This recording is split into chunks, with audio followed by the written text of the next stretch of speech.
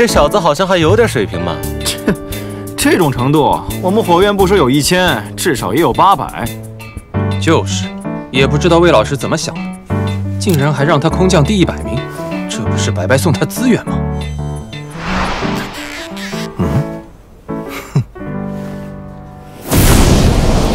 哪个是莫凡？我。都快到学期末了，你转系过来做什么？我这里可不收你这样游离不定的废物。你说这里不收废物？哼，可我怎么感觉这个学堂里废物倒是挺多的？还是说你教出来的学员水平就这样了？这你就不懂了。魏老师送他资源，就是想让我们去抢。既然你如此嚣张，那我给你个机会，我将你这个月的成绩列在第100名的位置上，然后我们就拭目以待吧。火院的规矩，挑战日所有人都能向排名在自己之前的人提出挑战，而被挑战的人不能拒绝，否则就自动让出排名，交出资源。这小子排名100，而且得罪了全院的人，到那天岂不是有1000人可以打他？我也去报个名。哼，我的天，这车轮战可要创历史记录了，累都累死他。这就是狂妄无知的代价。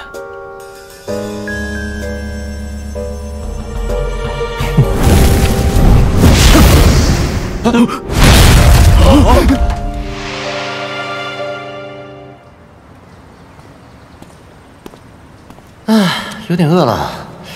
听说后门美食街新开了几家店，等会儿先去哪家呢？唉，比赛确实得好好计划计划，硬打也不行哦。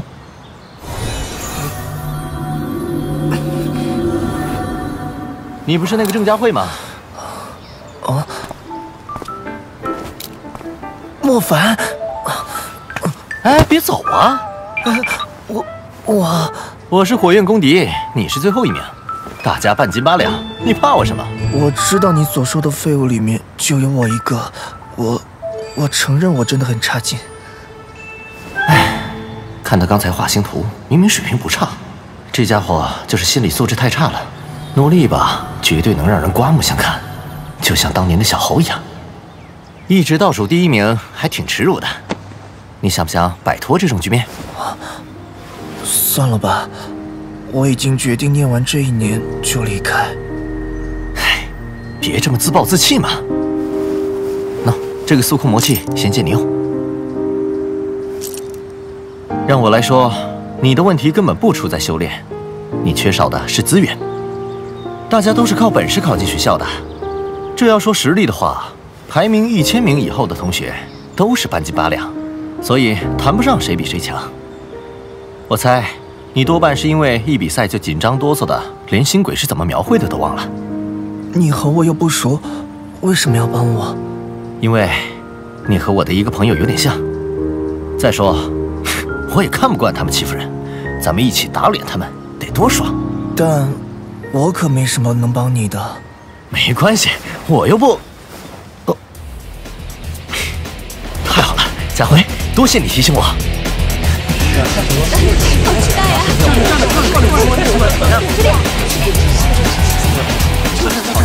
没想到今天会来这么多人，还不是大家都想看这小子被教训？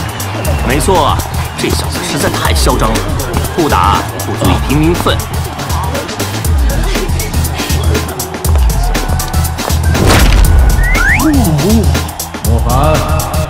莫凡到了没有？马上来主席台。小子，现在还来得及，你给我写份检查，然后再向全系学生低头认错道歉。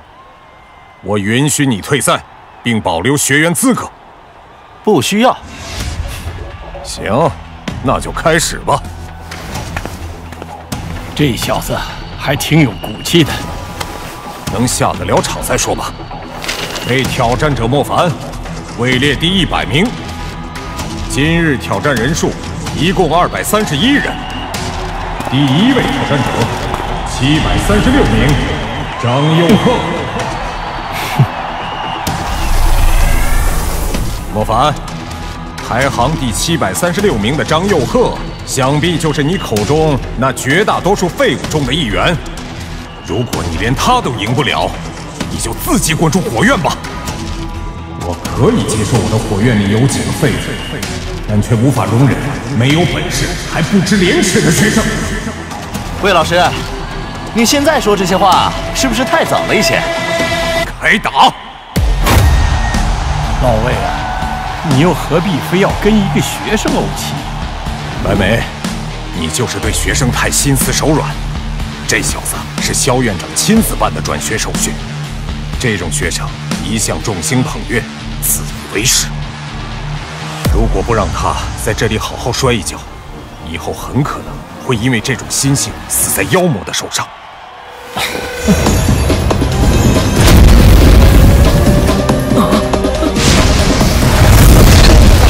好快！不可能吧？这家伙的心图描绘速度怎么可以快到这种程度啊？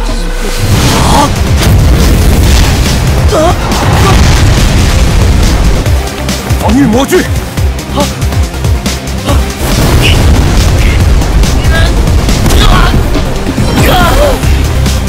第一场莫凡胜。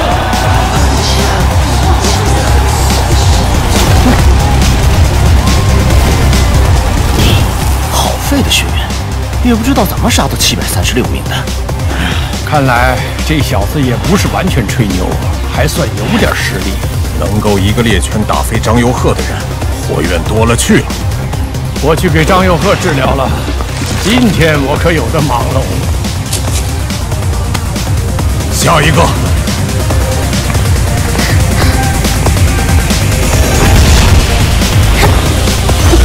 水火双修，同学，你会不会太矛盾了一点？要你管！水域。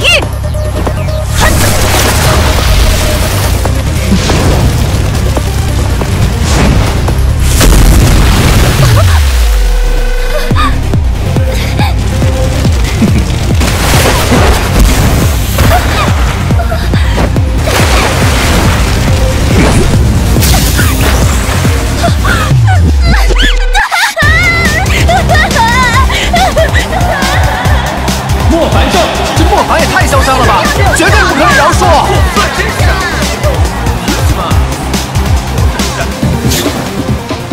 这个莫凡果然就是个登徒浪子。这位莫同学，明明可以很快解决到对手，非要这样，还真有点任性呢。是凌，好帅呀！你好，丁一面。你好。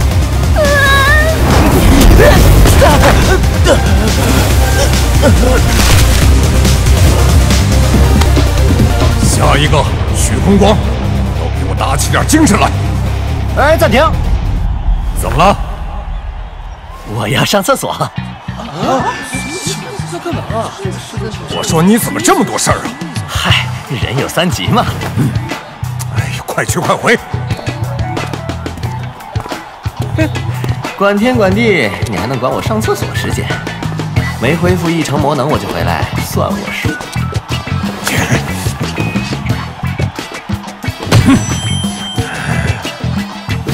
莫凡，莫凡，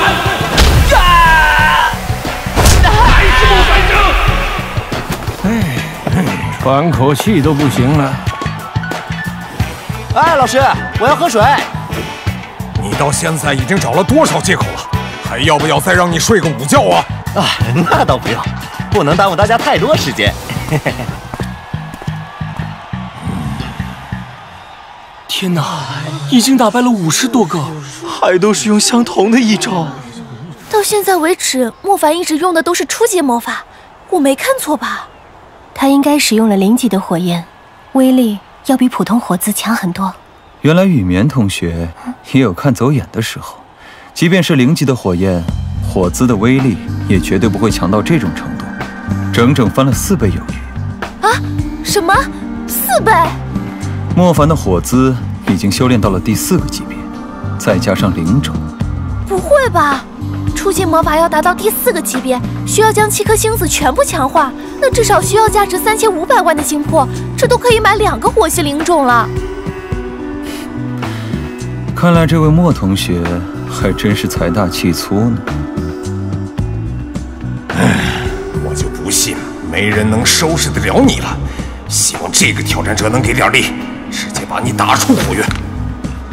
怎么是他？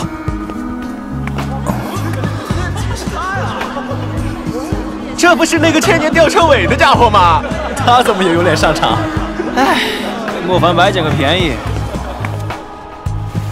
你好。好了，终于要结束了。哎，还记得我说的吗？那就出手吧。好。要不是真的，你这么慌干什么？我知道，可是，什么？哎，别紧张，到时你只要一出手，我就立刻认输，简单吧？你到底想干什么？我只要输给你，我就成了最后一名。这样就谁都不能再挑战我，只能我挑战别人，在最后一个挑战周向前50名直接发起挑战。这么做既可以避免车轮战，还可以晋升排行，然后你也能获得第100名的排名和资源，怎么样？好，我确实需要更多的资源。你随便向我发一招就好了。喂，别告诉我你连7颗星子都连接不起来。你练习的时候不是很熟练吗？这样做真的好吗？同学们会看不起我的。你以为他们看得起过你吗？在这里，强者才能得到尊重，否则就永远是一个笑话。你觉得你的处境还不够糟糕吗？你早就已经在谷底了，现在所做的一切都是让自己向上走。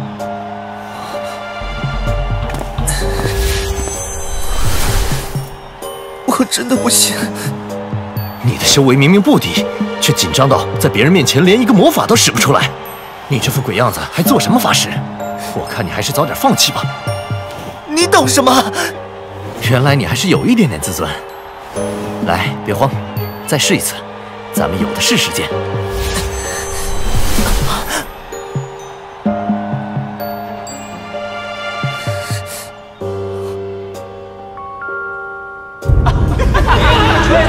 使不出来，怎么也有脸上场？赶紧滚下来，别浪费大家的时间了。对不起，我不干了。站住！走啊！丢人啊！干嘛呢？哦，原来是这样。小子，那我来帮帮你。郑家慧，你要是真的完成不了一个最基本的火姿，那就赶紧下去，别站在这里给我丢人现眼了。对不起，当着这么多同学和老师，我真的已经尽力了。对不起。你一开始为什么不拒绝？你想清楚，真的要去讨好这群从来就没有看得起你的人？